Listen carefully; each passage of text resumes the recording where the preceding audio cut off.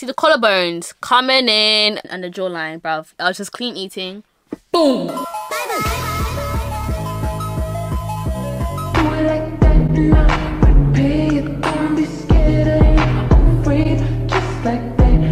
Listen, I didn't want to make this video, but I feel like there's a lot of girls that are just very uneducated on this topic, and I just need to make this video because I managed to get from this to this in literally 4 weeks. Not my goal yet. I'm not saying that I'm a dietitian. I'm not saying like I'm the best person to be like coming to you for weight loss tips because I'm not that person. I'm not that bitch. Like, I'm not that girl. It's just like there's so many girls that just go through these issues. I'm like, it's infuriating. I just feel like I need to let the girlies know. I don't know, because I've just been seeing some advice is bouquet.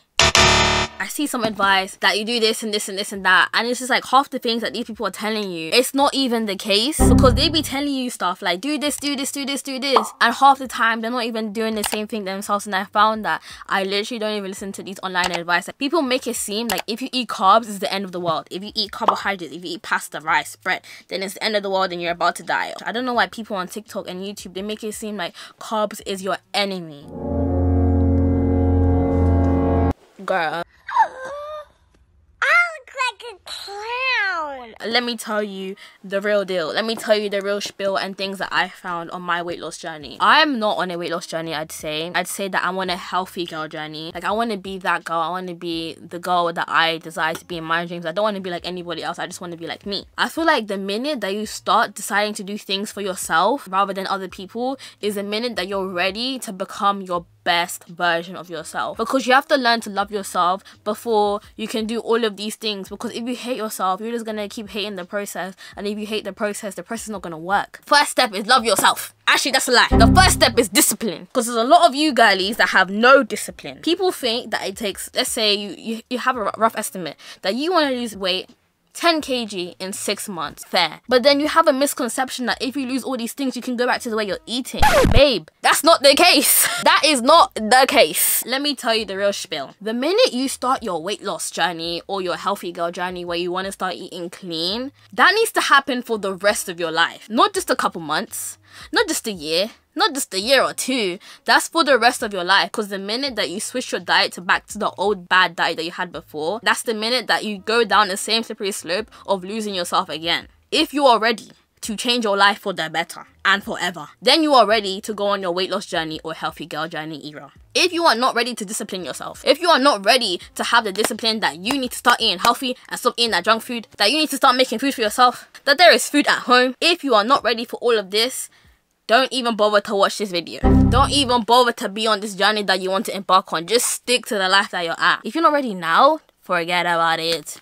Forget it. It's a healthy girl life, guys. The quality of my life has changed for the better, and that's because I started eating clean. The bloating, gone. Started drinking my greens. I was feeling like one pregnant woman, and all I did was follow the steps that I chose for myself, not steps that I heard someone else tell me. I chose the best steps that I know would help fuel my body and help me keep going, because I used to have very, very, very bad IBS, where IBS, if you have it, is the worst. And I'm also lactose, I think, so I diagnosed myself. Yes, it was a lot of factors that I had to work against. I worked for it and I got it. Worked for it and I got it. So I'm about to tell you guys the top tips that really helped me. I'm not saying that's gonna help you 100%, but just putting this in your routine could maybe help you going towards the path that you want to change in your life. Because in this era on this channel, we change for the better. We're healthy girls and we're positive girls, period. And we're here to support each other. We love each other and I love you, which is why I'm giving you these tips. Okay, so all you need to do for me is subscribe, like, and comment on my video. Thank you. Okay, so imagine, yeah, man used to look like this. Now I'm looking like this. Not gonna lie, I want to look like Megan Thee Stallion. But you know what, we're not all Megan. I will get there one day. Amen, amen, say amen. Thank you. Okay, so people say don't track your calories, it can be toxic, and if it's too much for you, do not track your calories. That's fine. But being on a calorie deficit is definitely one of the things that you need to start if you do want to start to lose weight, if you do want to start to look a little bit fitter, right? So for example, for me, I'm 21 years old, I weigh 65 kg, right? So I had to put 65 kg inside of the little thing, and then it would tell me that I need to eat like 1,500 calories a day day in order to lose weight. I was probably having like from holiday like 3,000 calories a day. Damn, that's way too much. Half my calories were cut, right? So I feel like in the beginning it was easy for me to lose. Like right now I've lost like 5 kilos, right? It's been like 5 weeks, yeah. I cut my calories down to 1,500. Don't get me wrong. Of course, there's days I go over it, but the maximum that I'm trying to eat is to 1,500 calories. And I use this app called Lose It to track my calories. But some people don't really like tracking their calories, which is fine. But if you do intuitive eating, where you know that okay, this meal, let's say round up to 500 calories. You don't have to be that boring person that's always counting calories. You don't have to be that person. I just like to be that bitch. If you at least know what you're putting into your body is good, it's fine. And also another thing that I do, I don't count my fruits and vegetable intake as my calories, because they are very, very minimal calories and they're really, really good for your body. So I don't count that towards the calorie goal, which is also a really good tip that you should probably do. Also, in terms of counting calories, don't be too strict on yourself. In this life, you only live once. If you want to eat that burger, be obviously smart with it. Be smart with it. But if you honestly are craving something, give in to your cravings. The reason why I'm telling you that you should give in to your cravings is because if you keep pushing this craving away for a couple days, it will come to a day where you literally cannot even handle the fact that this craving is there, and then you binge. And then when you binge, you probably know how it feels. It's really shit feeling. You just feel like it's the end of the world and that you've literally just ended all your progress, blah blah, which is not true, but it could be true. So to avoid this from happening, I'd say if you have a craving or something, be smart with it, but just give in to your cravings so that it doesn't lead into a disaster in the end. And another thing that I was gonna say with calories is, because you want to start eating healthy, babe, get rid of the snacks. The snacks need to go. Our sight, our mind. If you can't see the snacks, you're not gonna eat the snacks. But if you can see the snacks, you're gonna eat the snacks. It's inevitable. We're human. It's a human kind of thing. If you see it, you want it. type shit, yeah. Because there comes a time that when you start healthy eating, that your body doesn't even need the snacks because it has so much good nutrition that like all the snacking that you're doing right now, gone. Don't get me wrong, you may do the occasional snack here and there. You can just snack on some fruits and some nuts, but all the snacks on the crisps and all the artificial stuff, trust me, your body will not even crave for it once you start this journey. Trust me. And if it does, come slap me. Don't actually do that.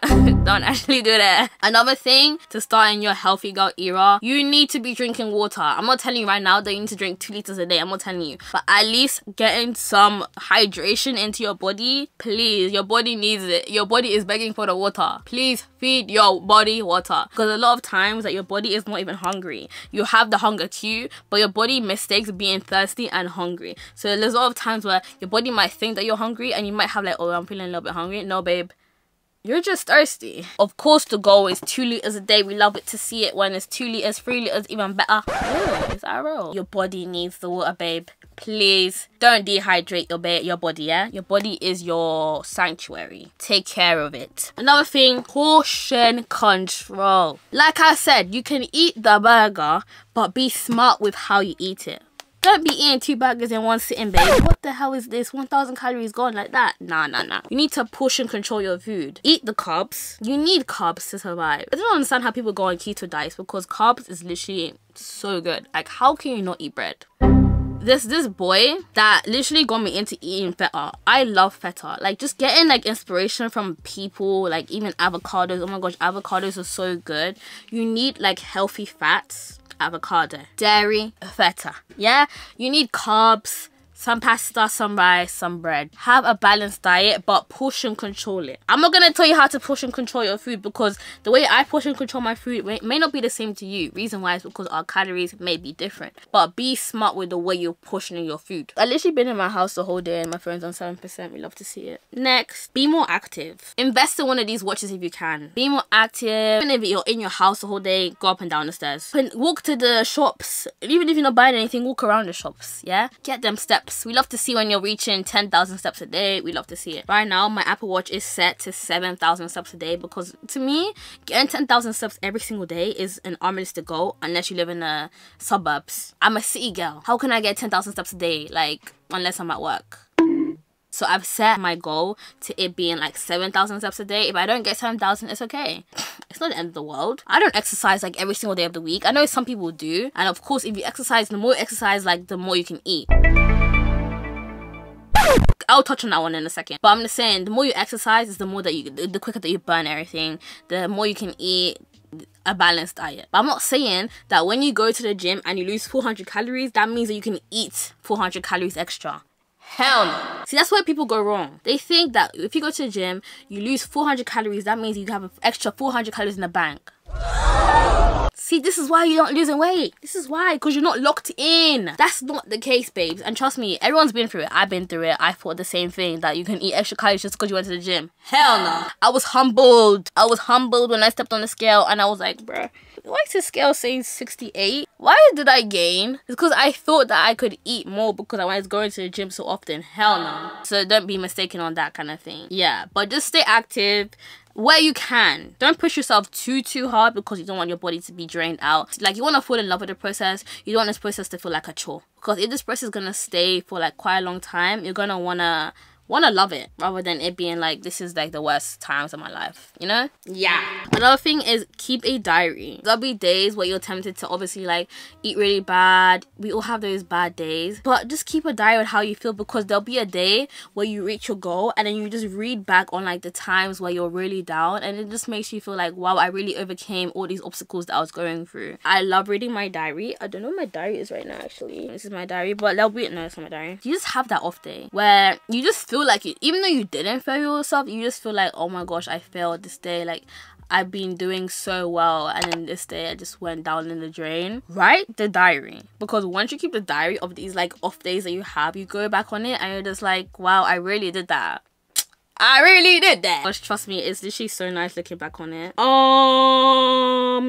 I intermittent fast, not too strict. There's a lot of people that are really strict with their intermittent fasting. Eat at 11, stop eating at 7, blah blah. My times that I do is 10:30 to 6:30, but I'm not too strict with it. If I'm feeling really hungry after 6:30, I'll have fruit, I'll have veg, because again, I don't count the calories on those. Tea, coffee. I try not to have coffee too much after 6:30 just because the caffeine and obviously, but like if I'm hungry before 10:30 in the morning, what you gonna eat? Because actually studies have proven intermittent fasting isn't a way to lose weight. Even though it's helpful, even if you eat at 8 p.m, it doesn't mean that you're not gonna lose the weight. You still will, because it's all down to the calories that you're eating in a day. But intermittent fasting just means that your body just digests it, the food that you have, properly before you go to bed. To be honest, I don't want to talk too tough because I don't want to be encouraging someone. I don't want someone to be listening to me thinking that I'm a dietitian and I know I'm talking about.